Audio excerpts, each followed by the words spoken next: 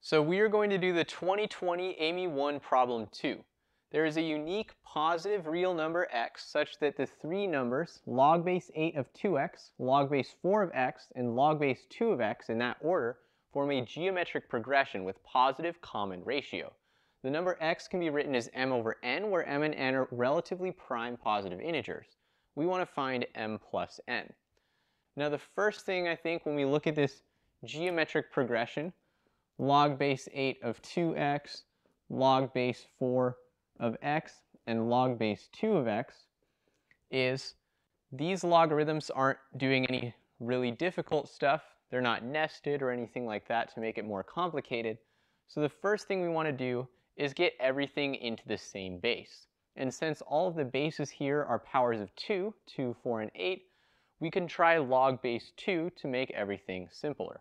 So the first thing we can do on this logarithm here is split up the inside because we see a product of 2 times x. So we can write that as log base 8 of 2 plus log base 8 of x. And then we use the change of base formula to write log base 8 of x as log base 2 of x over log base 2 of 8. So 2 is now our new base. If we think about log base 2 of 8, well, 2 to the third power is 8. So this on the bottom is equal to 3.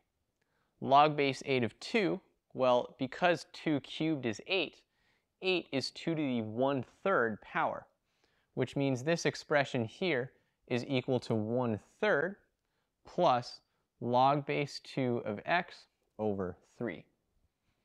So we have this as our first term. For the second term, log base 4 of x, we can again write that as log base 2 of x over log base 2 of 4. That's going to be 2, since 2 squared is going to give us that 4. And then we have our final term, log base 2 of x, still the same. Now we know that this is a geometric progression with positive common ratio, which means that each of these terms is a constant multiple of the last one. We can see pretty clearly from these last two what that common ratio is. If we went from log base 2 of x over 2 to log base 2 of x, then pretty clearly we must have multiplied by 2 to do that. That means that we can use this information to solve back for the value of x, because remember, the final thing we want to figure out is the number x. So we already used the relationship between these two terms, so let's use the relationship between the first and second term to solve for x. In order to do that, we can use the fact that the common ratio is 2. So our first term is 1/3 plus log base 2 of x over 3. And our second term is log base 2 of x over 2. Since we multiplied by 2 to go from the second to the third term, we also must have multiplied by 2 to go from the first to the second term, which means this term over here must be double that first term. Now we just have to solve for x. So let's start by getting everything out of the denominator. So we'll multiply by 2 and 3, or just multiply by 6.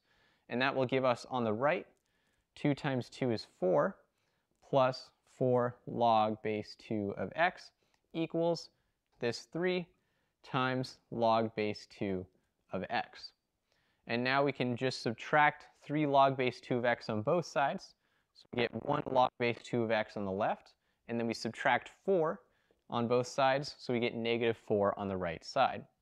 Then we take 2 to the power of both sides. 2 to the log base 2 of x is just x, and that equals 2 to the negative 4, which we can write as 1 over 2 to the 4th power. And we know 2 to the 4th power is 16. So x is equal to 1 over 16. All we have to do now is find m plus n. So we have 1 plus 16, which is equal to 17. And that's our final solution. So the way we got here was looking at our geometric progression of logs and realizing that the best thing to do would be to put all the logs in a common base of 2. Once we did that, we could see pretty clearly the common ratio in our sequence from these last two terms. And then we can use the fact that the second term is double the first to set up a simple log equation, do some algebra, and get to our answer just like this.